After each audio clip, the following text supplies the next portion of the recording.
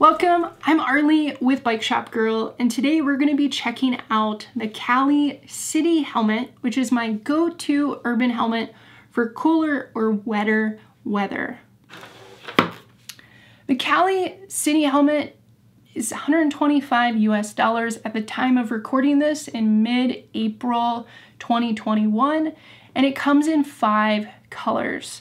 I originally had the black one when it first came out, and that's the one that they sent me for review 3 years ago. And I've since purchased the fluorescent yellow just because I think it stands out a little bit more and I like the better visibility. With that disclaimer in there, I do want to note that I sold a lot of the City bike helmet at my bike shop, which was a city urban style bike shop here in Denver, Colorado. And that's because this is a great helmet if it's wet or cool. And we're gonna cover some of the features that I love about this helmet. And then we'll also talk about maybe things that they could improve or make it so it's not for you. I think you get a lot for the $125, including an integrated eye shield that comes in 2 different colors in the box. You have a smoke version, which is going to be good for riding at all times, including at night, or more of a sunglass style that personally I ride with most of the time because I wear eyeglasses, so I'm not worried about my eye protection at night. The coolest thing about this eye shield is that when not in use, it just pulls up into the helmet. I've tried a lot of helmets with various eye shields or e-bike and urban bike style eye shields, and they all sit on the outside of the helmet, even when stored. And I hate this because if I want to put my helmet down, they pop off or they get scratched. So I really prefer the City helmet, mainly for that reason, because it can slide into the helmet and it's nice and safe and tucked away. The downfall of this design is you need to commit to one of those eye shields. It's not something that you can easily switch out on the fly. It's not difficult, but not something that I would want to do every morning depending on the weather. It doesn't have a lot of vents on the front because that's where the eye shield tucks away.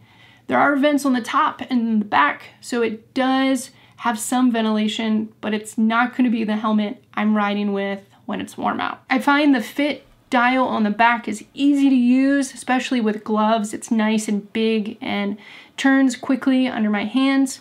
This is important because when I'm putting this helmet on with my eye shield and glasses, I actually loosen it, pull the eye shield down, and then tighten it up, often with gloves on. So I like that that dial's nice and big. On that note, it comes with these ear pads to help with cold weather.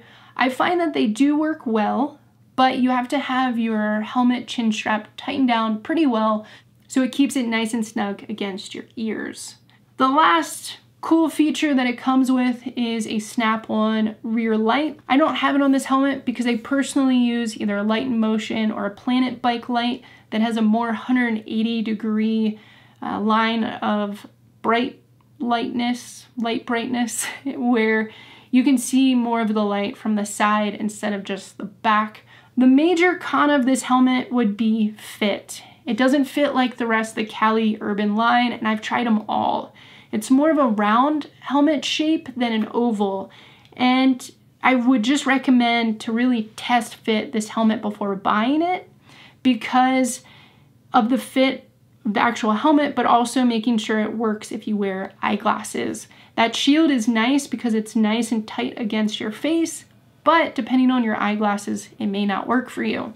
The next thing that I wish they changed, and this is for all City bike helmet manufacturers, and that's just to add some more reflective hits all around this helmet. You could easily do that by putting your logo in reflective stickers around the helmet. If you're wanting to ride this when it's really hot, that might be a downfall. But personally, this becomes my go-to helmet 6 months out of the year here in Denver, Colorado.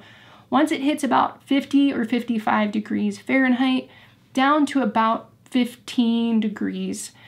Around 20, I'll put a cap underneath, but I wear this until it's really cold and I switch to more of a snow style helmet where I can close all the vents and there's a lot of padding inside to keep me warm. And then my last thing, which isn't a deal breaker, so I wish this helmet had a magnetic buckle on the chin strap.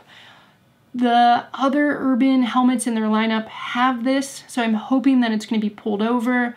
I would happily pay $5 extra for this because this is the helmet I'm wearing when I'm wearing gloves or mittens, and I just want it a little bit easier to get on and off. That was my overview of the Cali City helmet. I highly recommend this if it's cooler or wetter where you live, or you ride an e-bike really fast and that cold air is blasting you in the face. I love this helmet. I think it's well worth the $125, and you personally can add some reflective hits on the outside of it, change out that rear light, and have an outstanding helmet for city biking. If I missed anything, let me know in the comments below. I have a few other helmets that I would love to do these quick videos on, so let me know what I should be covering, and I'll do my best to get them done soon because we're moving the end of May and I need to get all of this stuff done. If you got this far in the video, thank you for watching. Make sure to hit that like button, leave a comment if there's something to say, and I'll see you in the next video.